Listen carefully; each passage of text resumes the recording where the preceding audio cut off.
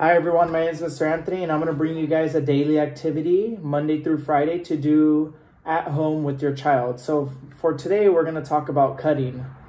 So you can either use scissors, so right here I have my kitchen scissors, or you can use a butter knife to do cutting with your child. And so if you're going to use scissors, just make sure to be careful, and you guys can use hand over hand to help your child.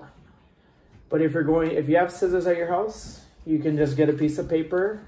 You could draw a line right down the middle and you could have them cut the line. Or if your child is not able to cut yet or they're learning, you could have them tear the paper.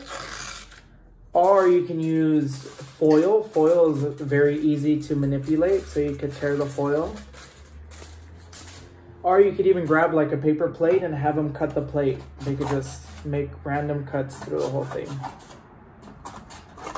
And another simple way to use cutting is also you can tape the paper, and then if you tape it to the table and have the child hold it and cut it, it makes it a lot easier. Or if you tape the paper up above you and then have the child cut upwards. And then as far as using a butter knife, if you don't have scissors, they could cut fruits and veggies that they might have at the house to help out with dinner.